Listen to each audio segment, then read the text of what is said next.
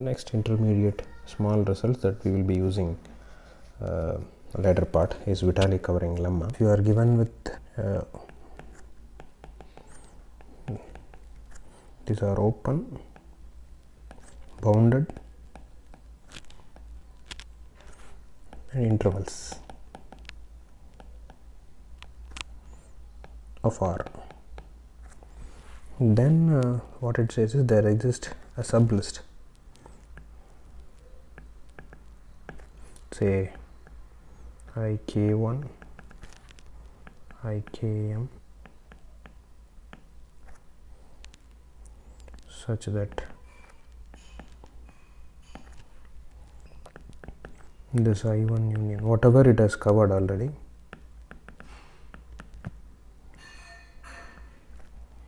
can be covered by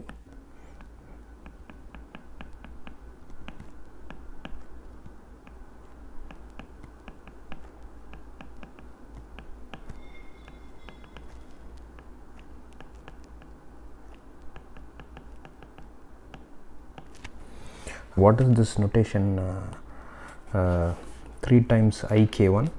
First let us understand that. Suppose some interval is, say, something like a and b,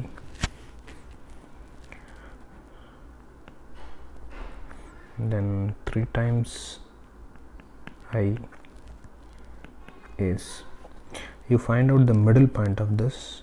So this is a and this is b. This is the center, which is a plus b by 2. So this is equivalently we can write it is ball centered at a plus b by 2 and of radius b minus a by 2. So what this 3i is keeping the same center, but consider the radius to be 3 times. So that's what it means. So keep the center and multiply the radius 3 times. Okay, now you can, I leave it for you to calculate what this is. Choose k1 such that the length of this particular k1 is bigger than or equal to the rest of things. This is true for all n. Now once you have chosen this k1 among this, remove that set and next choose k2 such that again you want k2 to be bigger than or equal to all of this, but this time for, of course, for all of them, and I1 should be different from the k1 that we have chosen. Okay, that means among the k1 you have dropped down the ik1 in the previous step, but this is not enough. This is one condition, but I also need another condition, which is this new set that I have chosen should be disjoint from the previous. So at L stage you will choose a KL. So condition is you want a cardinality of this KL has to be bigger than all, of course I is varying from 1 to n, and I should not be equal to any of the previously chosen k1, k2. We are not choosing any of them. Not only that, we also want this presently selected one should be disjoint with all ki's.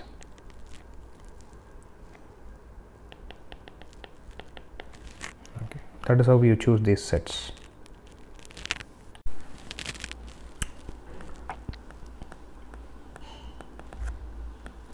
So given these I1, I2, In, n open, bounded intervals of R, we go by a process of choosing elements. So choose k1 such that this ik1, which is one among the i1, i2, in, such that this is largest in length.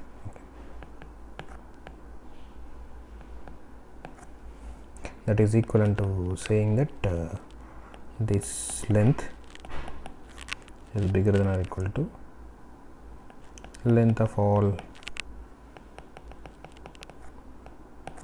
Okay, and at the next stage, so remove this ik1 from that list, and remaining list you choose the next set such that it has two things.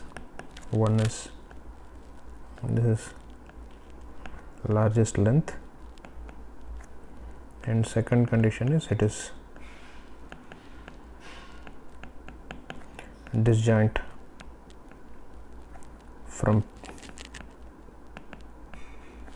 previous selected sets. So what does it mean? That at the stage L, if you are choosing KL, then IKL is bigger than or equal to all the sets which are surviving, and IKL is disjoint with IKL minus 1, IKL minus 2 up to IK1. This process has to end because there are only finitely many sets that we are starting with. We got the following set, that is K1, K2, Km, and we want to claim that this is the set which will satisfy. This will satisfy the claim of I1 union In will be subset of 3 times of IK1 union 3 times of IKM. There are two cases. First case, let's say J belongs to, I take any I suffix j and I will prove the statement. So let's take J belongs to K1. If J is one among the element, anyway it is this side, so then Ij is equal to some IKI, which will be contained in 3 times IKI. So we are done. Then second case is,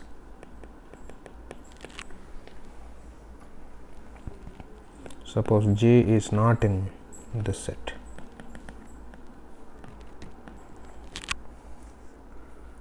J is not been selected at these stages and the process also terminated.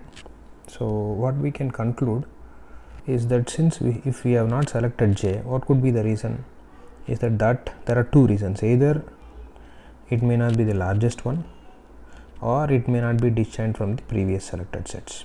If it were I suffix j were disjoint from all these things, then we should have chosen that. So and hence it is clear that I suffix j is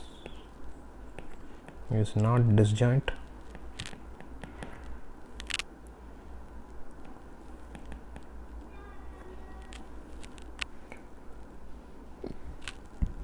with this I suffix k's. That means at least for some k suffix I, iki and ij will intersect.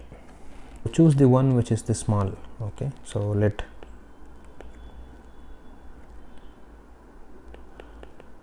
IKL be the first one, or what is called KL is the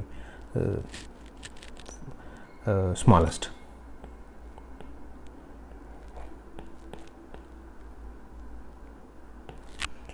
Now if we have chosen in that way, then what it says, now go back, the definition says that we have not chosen the ij at that stage, which means that this length has to be less than or equal to the chosen set at that stage.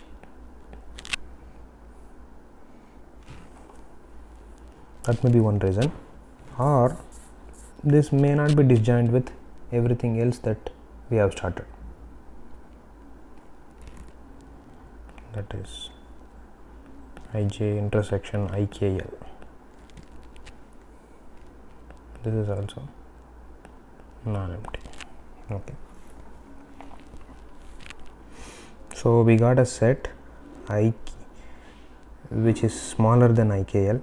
This ij is a smaller set and its intersection is also non-empty. Now what remains to prove is that this ij can be covered by 3 times of this ikl.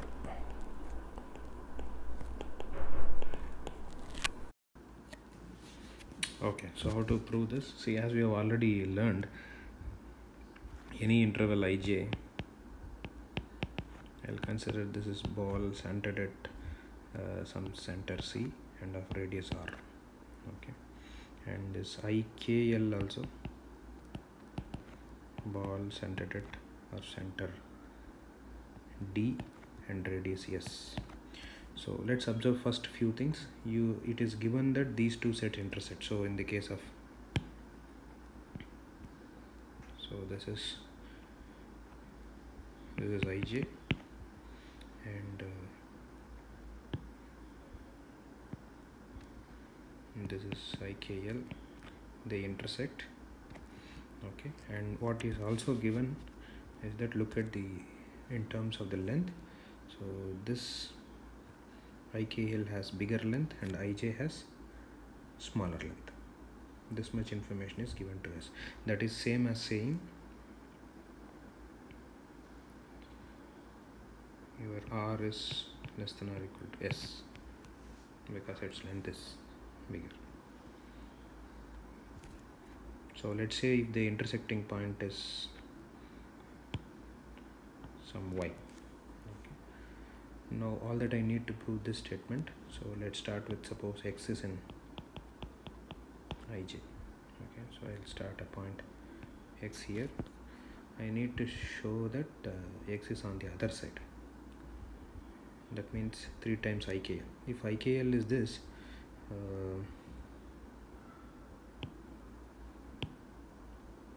what is 3 ikl? It is same center but 3 times of the radius. Okay, now all that I need to show that if x is in ij, I need to show that this is in bd 3s 3kl. That means I need to start with x minus d. This is a standard process, what I know. So I will add and subtract c.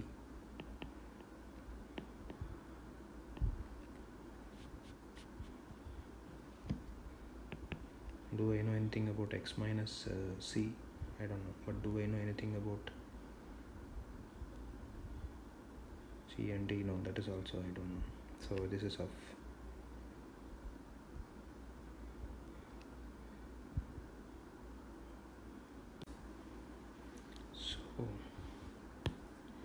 D is the center here and C is the center here and Y is in the intersection of IJ and IKL. So let's go back. So I took x minus C, so that's going to be less than x minus C plus C minus D. Now I know this x minus C is less than or equal to R, but this I don't know what the distance between center and center, but I know a point in the intersection. So again the same trick of adding and subtracting, that will give me, and then you can write this as